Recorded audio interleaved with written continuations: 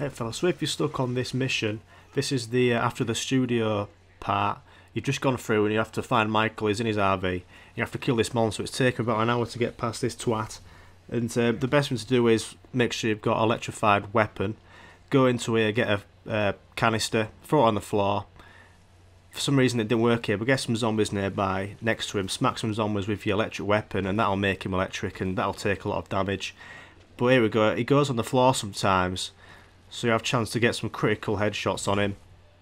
And then as soon as you've got enough health off him, some runners will start spawning. The first time, when you get him down to maybe 90% health, one runner will spawn and you want to go and kill him first. You don't have to kill any of the walkers. Keep turning those green effects on. Here's the runner.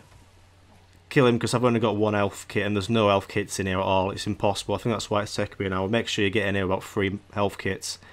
Put all them on, all the effects. Throw your pipe bombs and knives at him. You can throw your weapons at him. Then you want to go get another foul canister. This is where it's good to save a few zombies. And then make sure the zombies next to the canister and the boss.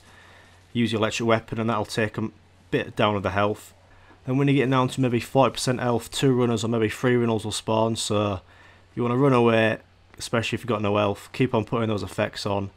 And this is the best corner to be in. It's quite a good little hiding spot. Wait for the 3 runners. Throw your pipe bombs and your stun grenades. Take out those runners and then just keep repeating that. There's one more canister in the shop. You can go get that and put it next to the boss. Same again and you'll kill him. And that's pretty much it. You don't have to kill the walkers. Just kill the runners and use the electric weapon. The canisters on the floor. And that's it.